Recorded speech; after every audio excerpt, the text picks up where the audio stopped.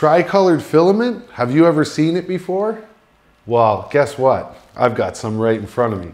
I'm PJ from 3D Printing Canada, and today I'm going to teach you about dual and tricolored filaments.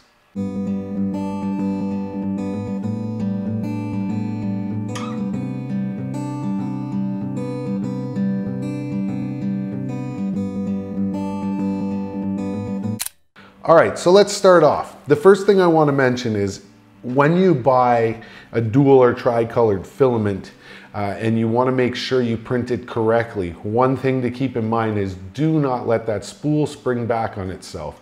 You want a clean, straight line to the printer where it isn't twisting or doing anything funny, because you can end up with somewhat of streaking in your print. I'm going to talk to you about the multicolored filament calibration disc by Abby Math. Okay, you can find this on Cults 3D. She's an either elementary school or high school teacher. You could probably look her up yourself. Now, if you wanted to actually print these so you can have the colors actually line up where you'd like them, what you're gonna do is you're gonna go ahead and you're gonna download this calibration, multicolor calibration puck here. And what you're gonna do is you're going to print it out, and then you will actually see where the colors are. And you can go in 15-degree increments by lining it up on here to get the colors on the print where you want to.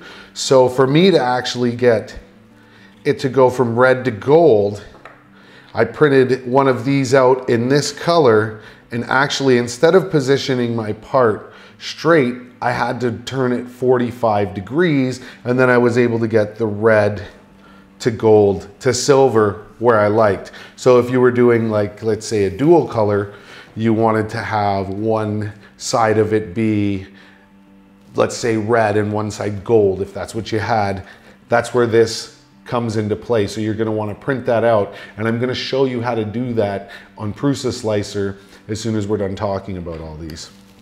Now you can really see when you do vase mode how well it actually transitions. This is a red, green, and blue mixed together. That's in vase mode, and we did it again here. As you can see, the cool transitions there. Right, as well as this, God, I forget what his name is. He's a Pokemon anyways. And you can see the transition. Now, in this one, this is where I can show you the actual mistake, where the roll had sprung back on itself a little bit, and you can see some streaking in the print.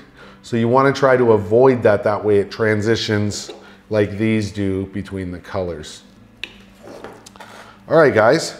Now that we've got all that covered, I'm going to take you over to the slicer and show you how you can calibrate your print to get the colors on the exact side you want.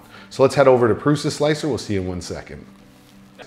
It's really simple to do this. I'm going to go ahead and I'm going to grab a model here. So I'll just grab this Addams Family hand. My computer's a little full, so it takes a minute to load. All right, so all you have to do is take a look at that print from Abby Math and Cults 3D. So you're gonna take a look at that, and you're gonna look where your colors lay out. And then you're gonna use that arrow that's on there for your 0 point. So here's the model laying flat. Just imagine that arrow facing forward and in the center of your model. Now, you can use the rotate option here, and it'll tell you. So because that's got the degrees laid out, we can go ahead and turned. So let's say the colors were where I wanted, like green on the finger side there. You could go ahead and turn to, in my case with mine, if I wanted the green on, it would be at about 45 degrees. So I'll go ahead and lock in at 45.